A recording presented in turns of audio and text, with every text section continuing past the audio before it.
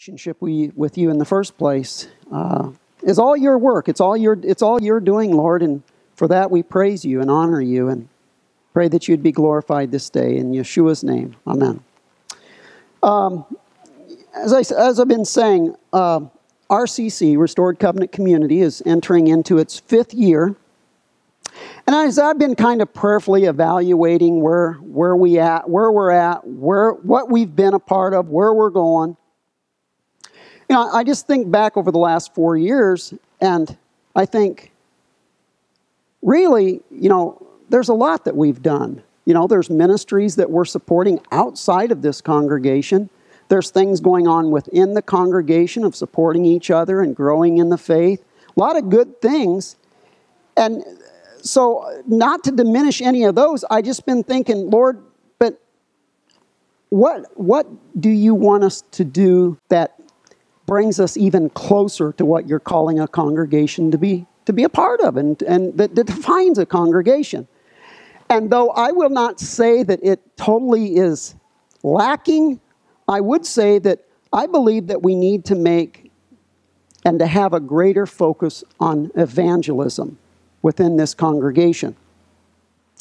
And it's an interesting thing, because typically when you say evangelism, you're talking about reaching out to the lost.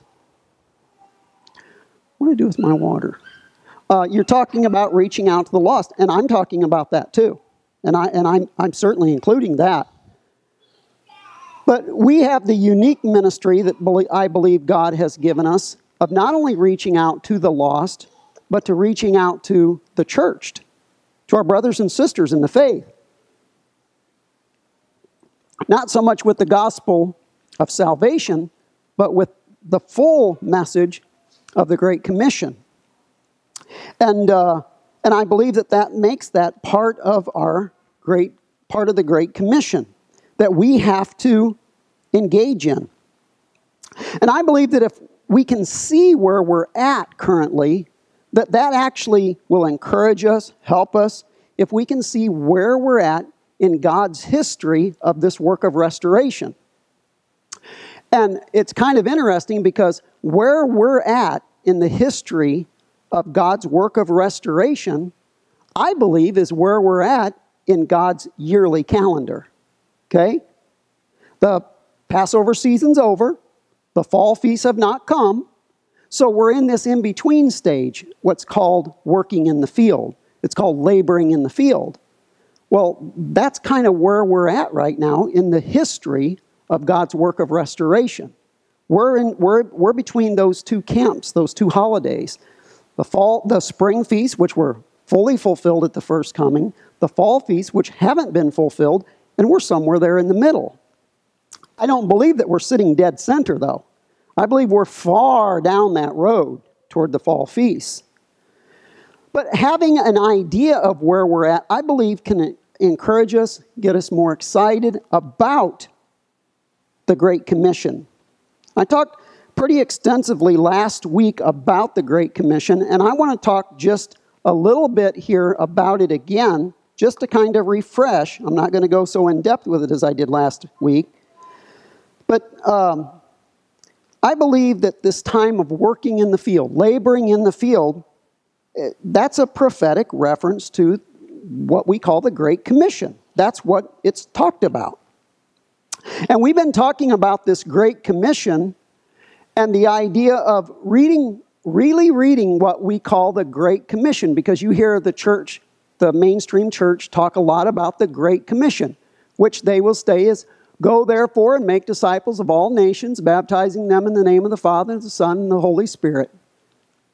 And as I had said, typically that's it. I mean, that's the focus, and that's good. I mean, that's the focus of reaching out to the lost. But that is not the completion of the Great Commission. It goes on to say, teaching them to observe all things that I have commanded you. And lo, I am with you always, even to the end of the age. In other words, folks, not to sound crude, but this Great Commission is not calling us to just go get people saved. Just get them saved, man. That's what I've heard that people say. Just get them saved. Yeah, but what about their life? Just get them saved, and then they're out of here. Well, that's not what the Great Commission is. The Great Commission is making disciples, baptizing them, and then teaching them. Now, we looked at this a little bit, and I wanted to just dissect this very quickly here as we look at this. Who's he speaking to? He's speaking to his disciples before he ascends. He tells them, go therefore and make disciples of all the Gentiles. Israel's included in that, but that is a reference to Gentiles. Baptizing them in the name of the Father and the Son and the Holy Spirit.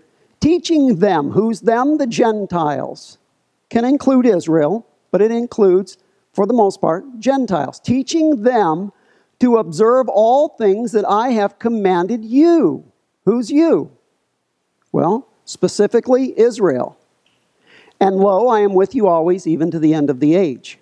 So when we talk about the Great Commission, a lot of times the Great Commission really isn't looked at for what the Great Commission is. But I want to look at something here that I believe can give us even more clarity to the importance of where we're at today in God's work of restoration.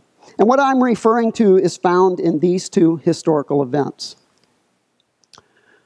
The Babylonian captivity and the return to exiles is a prophetic parallel to the Dark Age and the Reformation. Okay, and so today I want to kind of begin looking at these parallels of this whole situation here. The Babylonian captivity is when Judah went into Babylon for 70 years and then returned. Some of them returned. And then talking about and paralleling that with the Dark Age and then the work of the Reformation movement. Now, this work of restoration after the Babylonian captivity, which primarily is found in the books of Ezra and Nehemiah, they come in three waves. Okay, this work of restoration came in three waves. The first wave came led by a man named Zerubabel. His name means born in Babylon, because Zerubbabel was born in Babylon, I guess. And he leads the first wave of restoration. He leads the first waves of exile to leave Babylon to go back and rebuild the city. He has the altar built for sacrifices, but he relays the foundation. There's a time frame there we'll talk about in just a little bit. And then the house is built. The temple is finished. Okay. The reformers, to parallel this, the reformers, specifically Martin Luther, relay the foundation of faith and begin the building of the house with living stones. Okay?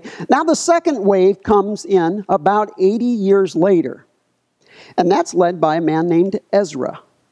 Now Ezra goes back and restores the law to the people, teaches them how to do it and to obey God's laws. Parallel that, I believe, with the Messianic movement today, where we are basically reintroducing God's laws to God's people. And then the third and final wave of restoration came under a man named Nehemiah. That would happen about 13 years later, after Ezra. And there was a time when Ezra and Nehemiah kind of worked together there too. But under Nehemiah, the physical boundaries were restored. Parallel that with the millennial king and his kingdom, where the physical boundaries will be restored. Okay, those are the parallels that I want to go on over the next few weeks. And so today I want to look at the first of these three waves and parallel those with the Dark Ages and the Great Reformation. You see, here's what I believe that kind of catches people off sometimes, hopefully not you, and that is this. I don't believe the Reformation is finished. I don't believe that the Reformation that happened in the 1500s under Martin Luther, later some of the other reformers who would come, was a finished product. I don't believe that they've brought to completion all that God wanted restored. But I do believe, here's where it gets a little tough, I do believe that they were faithful to what they understood God had called them to. So I look at the reformers as godly men who served God and fulfilled the role that they were called. Did they go on to establish Torah? No, they did not. Did they go on to set the final boundaries? They could not. Israel wouldn't even exist at that point. The thing I want to point to here is this is a work of restoration. How many of you want it all done right now? I mean, you want everybody that you talk to believe what you're trying to tell them about the Torah. I do. But you know what? As much as I try to make that happen, and sometimes in the past I've tried to really make it happen, sometimes almost forcefully, it doesn't, does it? And there's a reason. There's a reason, and I'll get to that in just a few seconds here. But just to give you a little bit of a taste of it, because it's God's work. It's not Art Cox's work. And it's not your work. It's God's work. So it's God's timing. Okay? I want to draw out of these two things here. This Babylonian captivity, returning of the exiles, Dark Age, Reformation. I want to draw out of that and share with you what I believe is the purpose, vision, and goals that God has for this congregation. So I want to start with backing up just to lay just a little bit of groundwork. I'm not going to spend a lot of time on it, but I want to because it's important for the parallel that we're going to look at in a little bit. The undivided, divided kingdom of Israel. Under King David, the kingdom of Israel was united. All 12 tribes were there. All 12 tribes were united under King David. What at least would ultimately be under him for most of his reign. And then he passes that on to his son, King Solomon. While King Solomon is alive, the 12 tribes are still unified together. There's trouble brewing. There's not a consensus about everybody being on the same page. There's some things going on. There's some attitudes among different tribes rising up, but they're still united. Okay? When Solomon dies, Rehoboam, his son, takes over. Okay? You got the 10 kingdoms, the 10 northern kingdoms. They approach Rehoboam and they say, look, your father was hard on us. If you'll lighten up, we will serve you and everything will stay fine. But if you don't, we're out of here, dude. And so what does Rehoboam tell them? Because he listens to his young buddies. And he tells them, forget it, I'm going to be rougher than my dad. And they said, we're out of here. And the kingdom splits. We have what's called the northern kingdom, the 10 tribes of the northern kingdom, and then the southern kingdom, which was Benjamin and Judah. And that was when the kingdom split. Okay? And when the kingdom split, Israel, the northern kingdom, it wouldn't be a long time after that because Jeroboam, their king, took them into idolatry immediately. And it just went down from there. The northern kingdom didn't have one good king. When you read about the kings in the Bible, northern kingdom, not one king that was good. And so it was conquered by Assyria. They took the people out. They scattered them abroad, as the Lord told through Hosea was going to happen. And we're going to scatter them like seed. And then Assyria comes and brings other people from other countries that they've conquered and brings them into the land of Israel. That's what would become known as the Samaritans of Jesus' day. People who were knowledgeable about the things of God, but they were still really pagans. And then you had the southern kingdom of Judah that did not learn from the sins of the northern kingdom. And they started to be into idolatry. So on the streets of Jerusalem, you have Jeremiah the prophet preaching, repent and come back to the Lord. While he's preaching on the streets of Jerusalem, you have another guy preaching in Babylon named Ezekiel. And Ezekiel's preaching in Babylon, saying to those who already been exiled, because that also came in a few waves. Nebuchadnezzar comes, he attacks Jerusalem, takes some of the people back to Babylon, but everything still functions in Jerusalem. Okay, that happened in a couple of waves until finally he just destroys it and takes all that are alive back to Babylon with him. Well, before that happens, Ezekiel's in Babylon saying to the people, look, you need to repent. And you're not going home right away. So we need to just bear down and live it out here because we're here till the Lord's chastisement's over. Okay, that's what's going on there. Now, I promise all this matters, okay? And from the book of Daniel, we know that the Jews that were in Babylon, those first exiles, and then even the second exiles, they were challenged about keeping the dietary laws, bowing down to idols. They didn't want to bow down to idols, but they were forced to. They were bowing down to idols in Judah. God says, you bow down to idols in Babylon. You wanted to serve false gods, you're going to serve false gods. And prohibitions against prayer. We see all these things in the book of Daniel. Finally, the 70 years is fulfilled.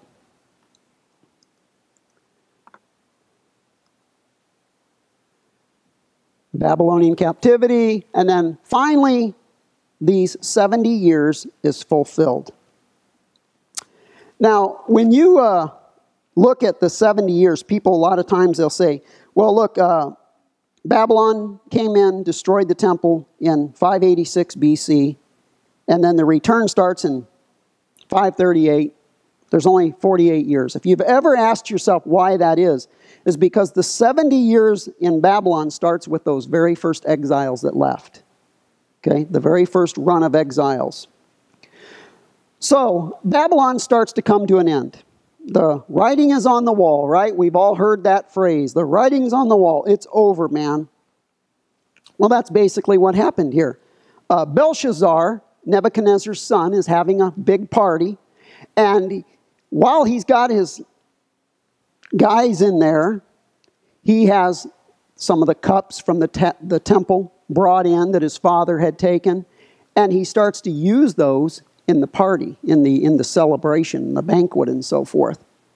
And then all of a sudden, a hand comes out of nowhere and starts writing on the wall. Well, everybody freaks out. I would freak out, wouldn't you? But nobody understood what it meant. So he called in all the wise guys and all that, and they all go, we don't know what it means. And then somebody says, there's an exile from Judah. And they brought Daniel in. And Daniel read to him what it meant. He said to Daniel, if you will tell me the interpretation is, I'll give you gold and I'll give you high power and all this. And it's kind of interesting because Daniel says, keep your gifts. But I'm going to go ahead and tell you what you got. Basically, keep your gifts because they're not really yours to give. Because this message is getting ready to come true and you're not going to be in a position to give me anything. What's it say? It says, Mene, mene, tekel, upharsin. That's what Daniel says it says. Now, if that would have been all he said, still nobody would have understood what he meant. But he didn't. He gave the interpretation. He says, God has numbered the days of your kingdom. He's talking to the king of Babylon. You're weighed in the balances and found wanting. Your kingdom is divided and given to the Medes and Persians. Okay? That very night, the Medes and the Persians conquer Babylon. Belshazzar is killed. And now we have Medes and Persians ruling over Babylon. And Babylon falls. Cyrus, the first king, gives the order to restore the temple and the faith. Why? Because the 70 years is over. God said through Jeremiah, 70 years is going to be the time frame by which you're going to spend in Babylon. Anybody know why he came up with 70 years? Because it's a long time? Why? Yeah, John?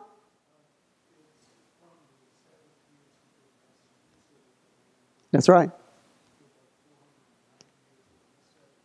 Amen. That's right. That's exactly what's going on. The Shemitah years, they weren't keeping them. The land wasn't laying at rest.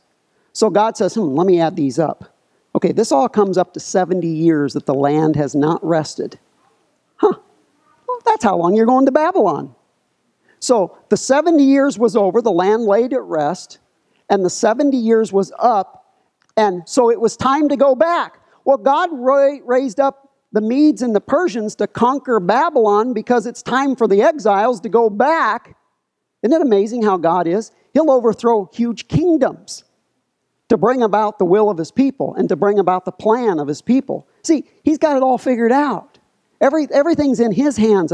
He'll overthrow kingdoms to bring back people. He'll bring a famine on the whole world to reunite a family back together again. Jacob and his 12 sons, because Joseph's somewhere else. I mean, God is going to do whatever he does, and sometimes he'll shake the earth if he has to bring about the will and the good of his people.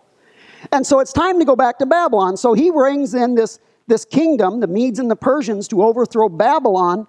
And Cyrus says, because he puts forth a proclamation, the God of heaven has given me all the kingdoms of the world so that I can order that a house be built for him in Jerusalem. Now, all you exiles who Nebuchadnezzar brought out of there, you're free to go. Free to go. Go on back to your land and go. Everybody leaves, right? I mean, who wouldn't leave? Everybody would leave, right?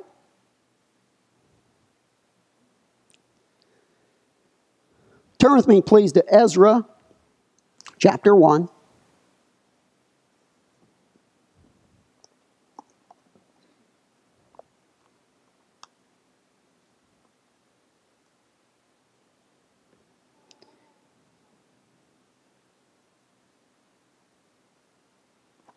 And beginning at verse 1, it says this. Now in the first year of Cyrus, king of Persia, first year that he took over Babylon, that the word of the Lord came by the mouth of the prophet Jeremiah might be fulfilled. The Lord stirred up the spirit of Cyrus, king of Persia, so that he made a proclamation throughout all of his kingdom, and also put it in writing, saying this. Thus says Cyrus, king of Persia, all the kingdoms of the earth the Lord God of heaven has given to me, and he has commanded me to build him a house at Jerusalem, which is in Judah.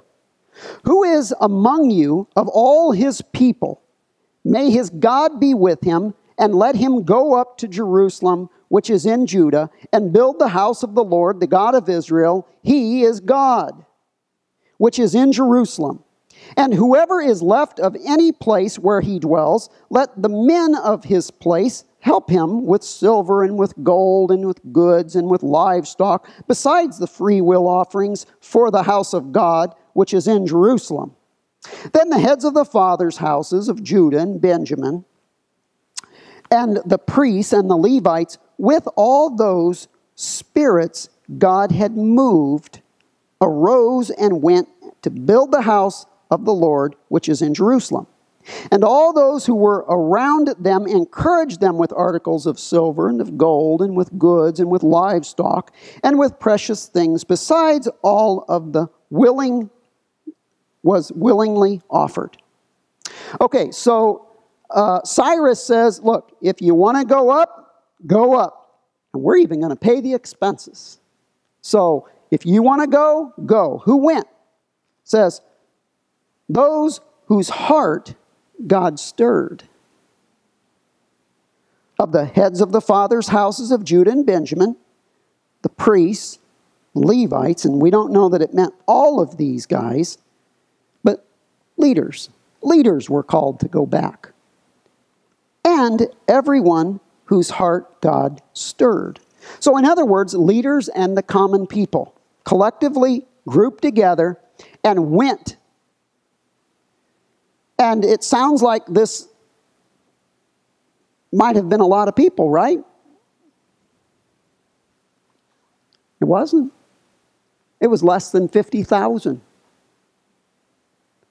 In Ezra chapter 2, verses 64 and 65 tell us the exact number. It's under 50,000 people.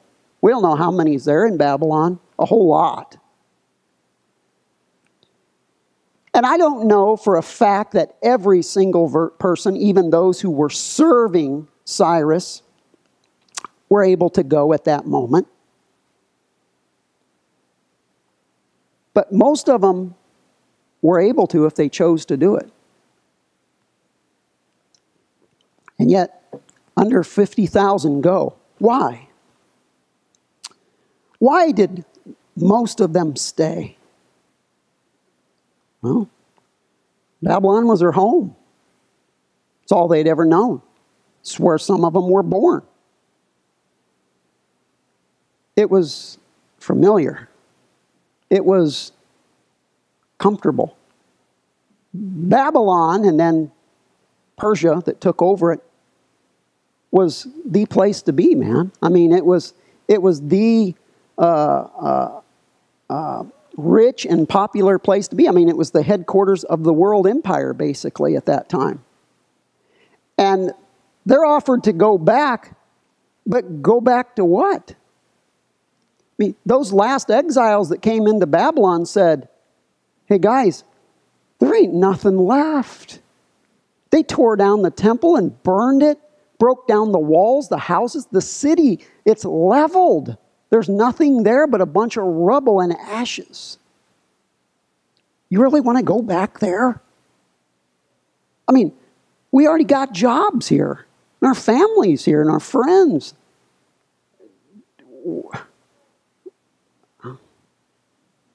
But then there were those who did go.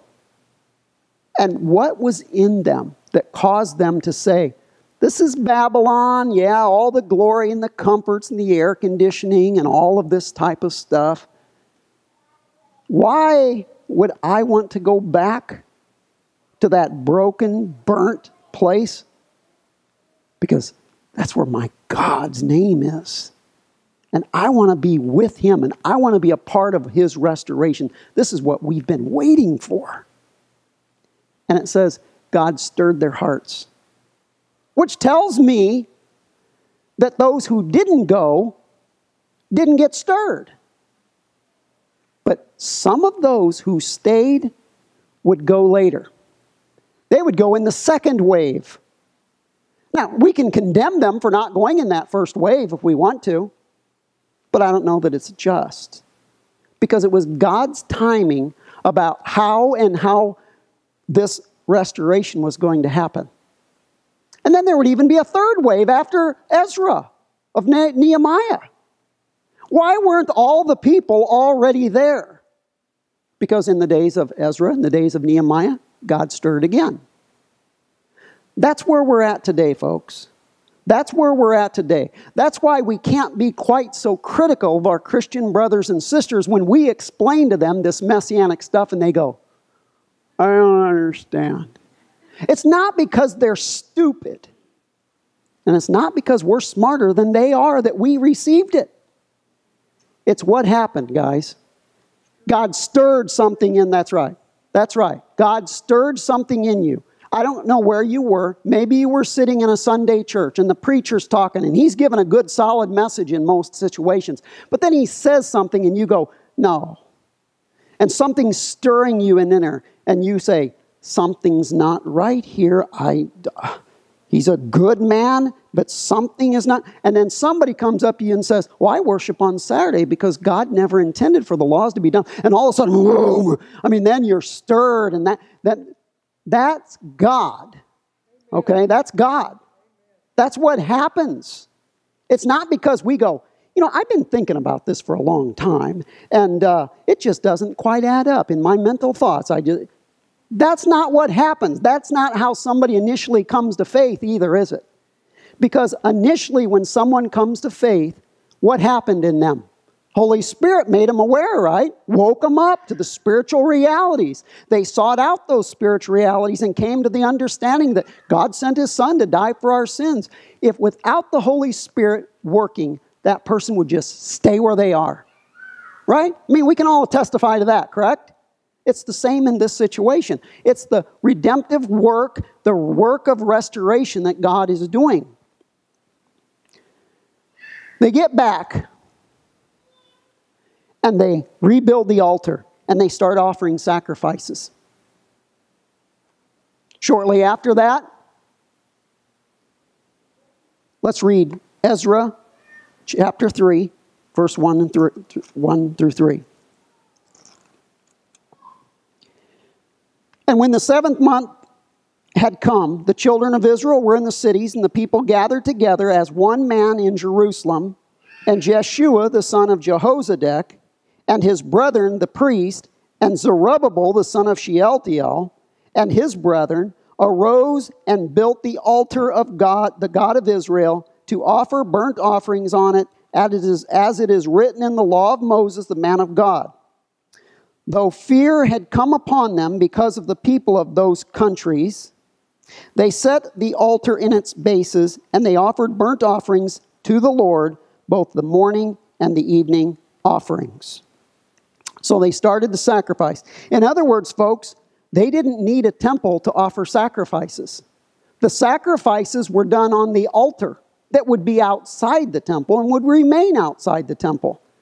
Not having a temple did not stop the sacrifices from being offered. Israel may put that connection together one day, that they don't have to have a temple for those offerings to start. But this was what they called to do, build the house of the Lord. So let's please turn to Ezra chapter 3 and look at verse 8. Now, in the 2nd month of the 2nd year of their coming to the house of God in Jerusalem,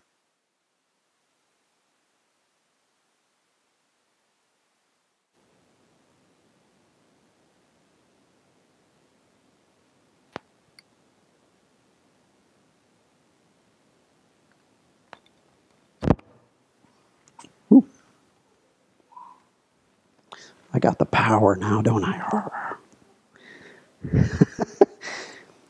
Then all the people shouted. I can lower my voice a little bit. People shouted with a great shout. Then they praised the Lord because the foundation of the house of the Lord was laid. Amen, right? They get the foundation of the house of the Lord laid. Everybody's shouting. Everybody's exciting. They're having a big party. And it's time to build the house right and get to work right now and finish this baby up. But that's not what happened. The work stopped for about 15 years. Because some troublemakers had stirred up something. They sent a letter back to now Darius and said, if these Jews build this, they're gonna cause problems. He said, stop the work. So they stopped the work for 15 years. And in that 15 years, those who would return started building their own houses, started living their lives, started just kind of going about their way. And then God had to send another stirring to finish the work. He rose up the prophets Haggai and Zechariah and said, what are you doing? You came here to finish the house. Finish the house. And it says, and the Spirit of the Lord stirred up the people to finish the house. So there's another stirring. That initial to get them there, another stirring to finish the project. Now I want to parallel all of this with the Dark Ages and the Reformation movement. And I should be able to move a little bit quicker this time. So I'm going to back up here and use these same highlights. United Kingdom, divided kingdom. Before the Dark Age, you guys remember the 12 tribes were united? I'm sorry. You guys remember back in the first one that I talked about, the 12 tribes are united. They're not necessarily in agreement on everything, but they're united. Well, in the first century, before the Dark Age, we see this in the book of Acts. We see united Jews and we see a united kingdom, so to speak. In other words, we see believing Jews and we see unbelieving Jews in the same synagogues together. Jesus wasn't the problem that he would become later. We know that in Acts 17. They gratefully listened to Paul tell them about the Lord in their synagogue. Okay, later that would become more of a problem as that division came, but it wasn't then. They were in the synagogues together, and there were even Gentile believers in the synagogues with them. So, kind of a united camp, if you will. But then the divide starts. And that begins this way. More and more Gentiles are coming into the faith. More and more apprehension from the unbelieving Jews about these Gentiles coming into the faith. They're starting to fill these rooms up. What are we going to do here? I mean, okay? And that starts to create a little bit of tension. That starts to begin a little bit of a process of separating. But a big event happens that makes a major separation. That is, in 70 AD, the temple's destroyed. The physical temple is destroyed again. Well, here's what happened. What did our Lord do before his crucifixion and resurrection and ascension? What did he do? He warned his followers, right, that Jerusalem was going to be surrounded.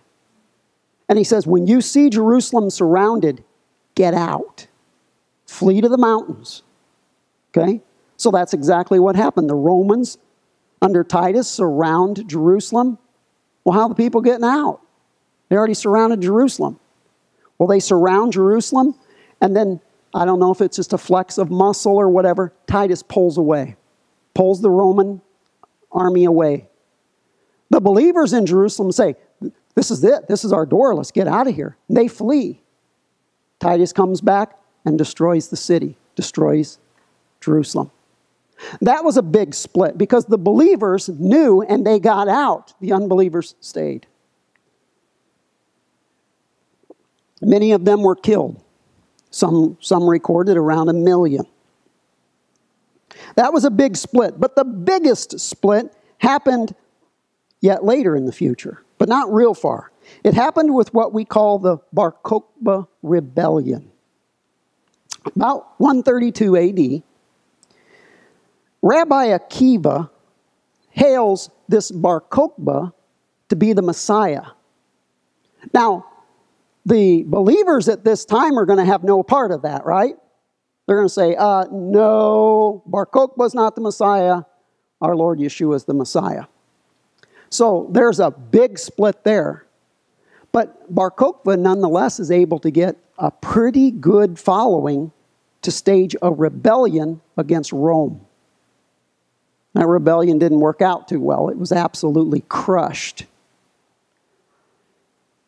Jerusalem was trod under. No one was allowed to go there. And thus start that time frame of this total separation. That's at the time frame, I don't want to get into this too much, but that's the time frame of when our calendar as we know it came into existence and why it came into existence. The Jewish people said, what are we going to do? If we're dispersed, we're going to lose all of this stuff. We know we keep the new moons at this time and the cycles of the feast work in this time. So they put it on paper. They made it into a calendar that cycles, because they said until there's an establishment of those who are going to have the authority to make the decisions when these are, we're going to have a calendar to show the people. Well, folks, I'm a strong advocate. I am a strong supporter of the Jewish calendar, the traditional Jewish calendar, for this one reason. Because we still do not have that authority set in place that they had at that time to determine the cycle of these things. Now, again, I realize today we have a thing saying when the new moon is and when all this stuff starts, all we got to do is look on our computers. Or we have some of these people who are in Israel now who they say this is when it is and we should listen to them. The reason the calendar was put into place is so that this stuff would not be lost. Well, until it's reestablished where these decisions can be made with authority, what do we use? And I'll tell you, typically the Messianic movement uses all kinds of stuff. And we come up with all kinds of different dates. And rather than being unified, we got people keeping new moon this time. We got people keeping new moon a few days later. We got people keeping Passover this month. And then people, of course, if you don't have the same month at Passover in the spring, you're not going to have tabernacles together. And it has created all kinds of things. I'm not saying I have the answer. I'm saying this is why the calendar exists, so that it wouldn't be lost. And for almost 2,000 years, everybody was okay with that. 25 years ago when I was a Messianic, we didn't have these fights in the Messianic movement about when Passover is, because everybody looked at the calendar and say, this is when Passover is. It wasn't until later on that everybody says, we shouldn't be listening to these Jews. We should be finding out when is the Passover. Well, I don't think that there's enough there to make that kind of a decision. Whose authority makes that decision? Again, I don't want to get into it real heavy. I just wanted to throw that out for you. If you disagree with me on that, that's okay. Don't let that fight, don't let that separate us from the things that we agree about the most, which is what the calendar's pointing to. Okay, so that's just if that made you feel a little uncomfortable, well, save your tomatoes for later. I'll take them. But that is why the calendar was put into effect. Okay. So there was not this division. This division came about over time, and believers and unbelieving Jews, basically there was a split. And unbelieving Jews and believing Jews became farther and farther apart. And then out of this group, the believing Jews and the believing Gentiles, they began to split. So now you had like three things going on here. And that basically carried on through what we call the Dark Ages. More and more of the Hebraic roots of our faith fell to the wayside. The unbelieving Jews held staunchly to their Judaism. And here's where a lot of people just don't like me very much in my putting forth of the way things go is this. Basically, it ended up into two different camps. The unbelieving Jews and what I call the Israel of God, made up of Jews and Gentiles who believe in Yeshua. Okay? So these are the two paths that we're going. We know what happened to Christianity, right? Not long out of the first century, we know what happened, right? Everybody here know what happened? It began to take on pagan elements. It began to take on things that were not of the roots of our faith. In fact, those things fell away very quickly and other things were introduced, and the faith was basically transformed into something that doesn't even in a lot of ways even kind of go with the Bible, right? Everybody okay with me on that? Now here's one that you may not like too much. That exact same thing happened to this group over here. The unbelieving Jews came out of the first century, and as they went through the Dark Ages, they also lost a lot of where they were going. A lot of spiritualism came into Judaism. A lot of all kinds of goofy things came in there. They started to really buckle down on what we call the Talmud rather than the scriptures themselves. And Judaism morphed into something that today I don't think resembles a lot from the first century. Again, throw tomatoes, throw them a little later on. Don't want the camera to see it. But both sides lost their way. So what's God doing? He's bringing both of these that were in error back together again. He's starting to do that, bring them back together again. Why? Why is that? Because he's bringing this captivity to an end. Okay, the Council of Nicaea in 325 AD, Constantine merges the church and the state together. And I believe that that's officially when we go into Babylonian captivity, spiritually speaking. The church enters the Dark Age. Now, the Dark Age is labeled as from 500 AD to 1000 AD. Then from 1000 AD to 1500 AD, they call that the Renaissance period, the Age of Enlightenment. But the merging of church and state, which was basically what birthed the Catholic Church, happened in 325 AD. And spiritually speaking, I call this whole time frame from 325 to 15 AD, a little over a 1,000-year period, I call that the Dark Age. And I do that because for all practical ways and for all practical reasons, the salvation message was lost. It became a salvation through indulgences. It became a salvation of works and so forth. And that's not the message of salvation. But there was a remnant. Throughout the Dark Ages, there was a remnant. And during this time, the remnant would continue to be challenged about the same thing the exiles were challenged in Babylon. Challenged about keeping the Sabbath and the dietary laws and the feast days and bowing down to idols and prohibitions against prayer. The faith was transformed far from the first century. But the writing was on the wall, and it was going to bring Babylon to an end, just as it brought physical Babylon, the captivity, to an end. Spiritual Babylon would lose its grip also. Belshazzar saw the writing on the wall, right? The Lord said, "You're done, dude. You are finished." Well, at the end of the Dark Age, during what we call the Age of Enlightenment, God rose up a man named Martin Luther. And Martin Luther, he began to question some things. And he put together 95 concerns. We call them theses. He put together 95 concerns that he had for the Catholic Church.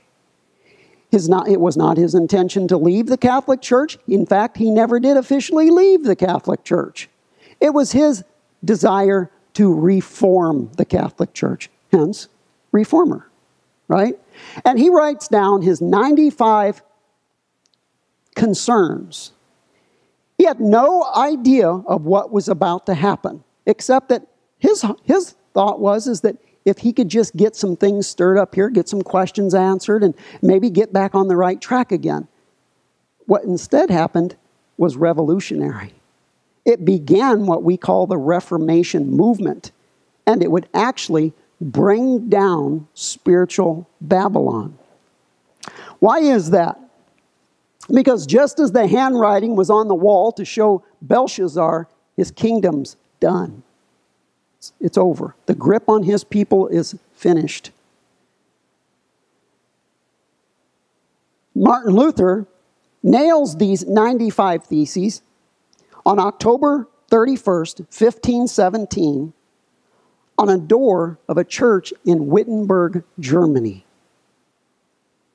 And spiritual Babylon begins to lose its hold on its people, on God's people. Begins to lose its grip. As time went on, more reformers would follow. William Tyndale, John Calvin, John Knox. Cyrus gives the order to restore the temple and the faith.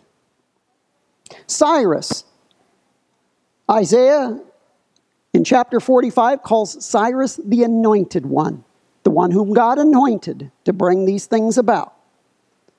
The name Cyrus, if you look it up, it will say Koresh. You guys all remember that goofy dude from the Branch Davidian, David Koresh? That's where he got that name, because he was pretending to be the anointed one, Koresh. But the real anointed one, Yeshua, gives the order, and the Reformation movement begins. To restore the house, to restore the faith. Restore the things that were lost. Now here's where I want to make a connection with our Protestant brothers and sisters. Protestants are not in Babylon, folks. Now, again, here, brace yourself, because sometimes this isn't what Messianics like to hear. But I believe to do the kind of Great Commission that we're called to do. We've got to get past this. Just hear me out. The Catholic Church is not Babylon per se. Babylon is all false religious systems. The Catholic Church is part of Babylon. And Protestants aren't in Babylon. They've left Babylon. Now, did they carry some of Babylon's ways out with them? Yes, they have, just like we did. And just like the exiles, when we look at next week, the exiles who left Babylon and went back to Jerusalem to rebuild that first wave under Zerubabel, they brought back Babylonian ways with them. They brought back some of the influences of Babylon with them. They weren't perfect. God stirred them to go back and to do that, but they brought some ways. You remember when they were in the wilderness, they brought some of Egypt out of it with them, didn't they? Same thing with the exiles who went back to Babylon. Same thing with Protestants today, folks. We came out of Babylon, an aspect of Babylon, and in many ways, those who came out brought some of Babylon with them. Martin Luther never tried to get from Sunday back to Saturday again. He had contemporaries, he had friends who did, said, hey, look, if we're going to go by the Scripture, we need to restore Sabbath on Saturday. He goes, no. And he didn't restore the feast days, and he didn't restore, dietary laws and all of these types of things that we're in the midst of restoring now. He didn't, nor did those who followed him. Just like many preachers in the Protestant churches today. They're not in the desire to restore these things. And it's our job to show them. That's our job to do that. We need to view our Protestant brothers and sisters as being ripped off. They don't understand the full call to complete the Reformation and the restoration. That's the disconnect. They think they have fulfilled it all. They came out of the... See, we don't really understand the term today, Protestant. You know where Protestant comes from? Protestant. Those who protested the Catholic Church. Today you have Protestants who'll say, oh yeah, I'm a brother of the Lord, and my Catholic friend here, he's a brother of the Lord too, and they endorse Catholicism. The first Protestants did not. That's why they're called Protestants. But they thought they were completing all of what God had for them to restore. But they were not. And we haven't yet completed it all either. We'll be best witnesses if we're patient and by not labeling them and calling them pagans. Remember Zerubbabel's day. It was all those who God stirred. Not just those who initially came, but those who finished the temple 15 years later. There had to be a restirring. In other words, those who initially came out of Babylon had to be stirred again to finish the work. And that's what we need today in the church today. We need another Holy Spirit stirring from God. That's what we need.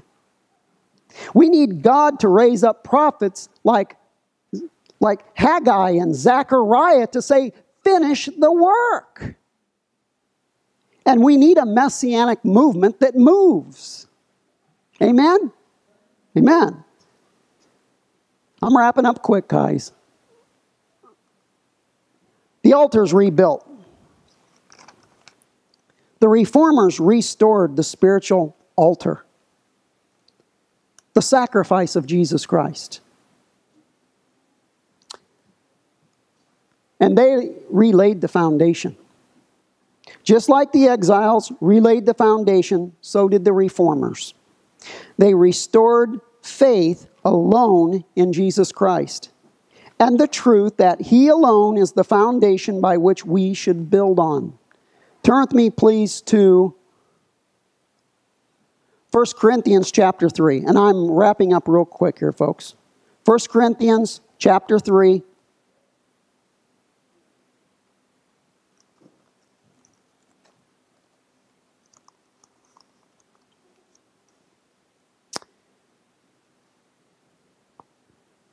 Verse 10 and 11.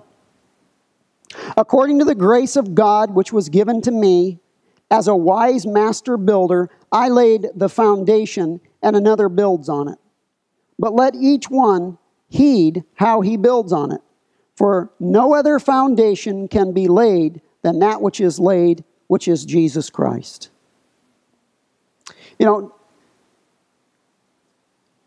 where did the Reformers get this idea from? That salvation was by faith alone in Jesus Christ. By laying hold of the fact that He died on a cross, rose again, that gave us eternal life. Believing in that. What gave them this idea, this revolutionary idea that it was by faith in what God had done and not by what we have done? It wasn't Catholic tradition. It was what they called sola scriptura. Only the Scriptures. Martin Luther got in the Bible. He got in here.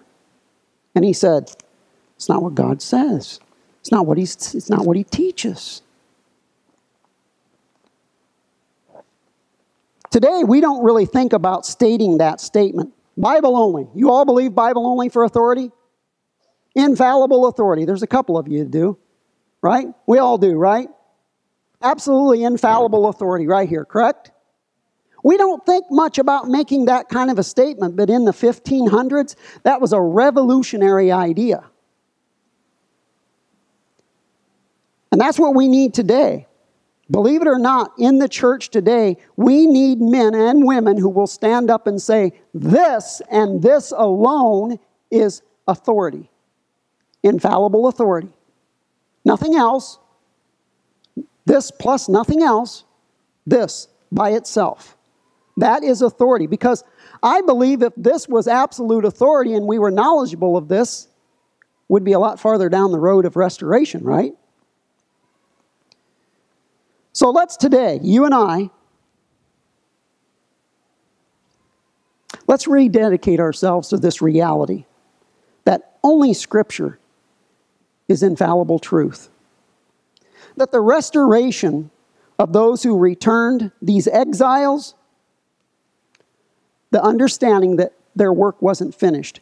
When Zerubabel took those exiles in that first wave to Jerusalem, they built the altar, they relaid the foundation of the temple. 15 years later, they finished and built the temple, and that's all glorious. But Zerubbabel didn't finish the work. Neither did those who were with him. It was the beginning stage of the work of restoration. The second wave wouldn't come for 80 years. 80 years after that, another wave came. And God sent Ezra. And Ezra, I believe, is the key for us knowing at what stage of the restoration we are living in today. There's been a pretty big gap from the time the Reformers started their work till today. And that was the same with that first and second wave of restoration. Zerubbabel went 80 years before Ezra. But from the time of Ezra to the time of Nehemiah was only 13 years. You see where I'm getting at? We're in the growing season, folks. We're in the time of working in the field. That field work started a long time ago. Yet we're still in between. The harvest hasn't come yet. The trumpet hasn't sounded. We're somewhere in between there. Now, I believe we're way down on this end of it. Where are we at? I believe that the day that we're living in, we're in the time of Ezra. And we're going to talk about that next week, about this man Ezra and what he accomplished, what he was able to do, what he was not able to do, because that should encourage us in the work that we're doing. We can learn from him what we are able to do, what we should be doing, and what we're not going to be able to do. Because as much as I want it to happen, it ain't Art Cox's work. It's God's work. But that's not to discourage you in saying we're not going to be able to complete the work. It's just to remind you that God's going to complete the work, right? Nehemiah is a picture in this sequence that I want to put forth of the Messiah's kingdom coming and bringing that work to its full completion. The work Zerubbabel did, absolutely important. Ezra, absolutely critical. Nehemiah, the completion of the restoration that would be completed under God's timing and under His ways. Okay, that's where we'll go next week. Father, we thank you for your goodness. Pray that you be with us, lead us, and guide us. Pray that you give us a victorious week, Lord. Give us opportunity to speak to people. Give us opportunity to reach out to the lost. Reach out to our brothers and sisters in the faith. Give us patience, Lord. Give us understanding that we were in their shoes at one time, Lord. Somebody may have said something to us, and we said, well, we don't see that, but bless you, brother. Help us to be patient, Lord, speaking to our friends, our families, our loved ones, to strangers. Thank you for your goodness. Again, pray for those who aren't here today, those who aren't feeling well, that you give them full recovery. We ask in Yeshua's name. Amen.